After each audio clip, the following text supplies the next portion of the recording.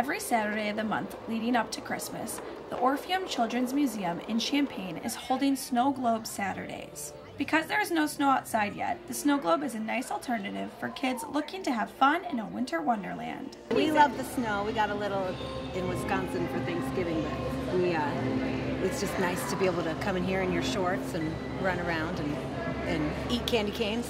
For a few hours, local kids have the chance to come and participate in winter activities while staying warm. Community volunteers help run all of the different activities in the snow globe. Do you know what you want? The museum staff tries to create games that will be fun for kids of all ages.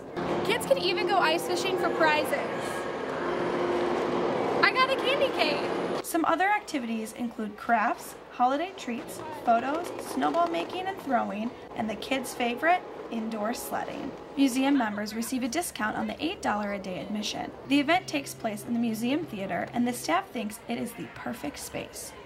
We were just starting to come up with ways to use our theater space because it was renovated in 2009, and we were like, how do we use this to its potential? And you know, it's kind of like that dome shape, so I guess she thought, oh, a snow globe kind of works perfectly. One more time.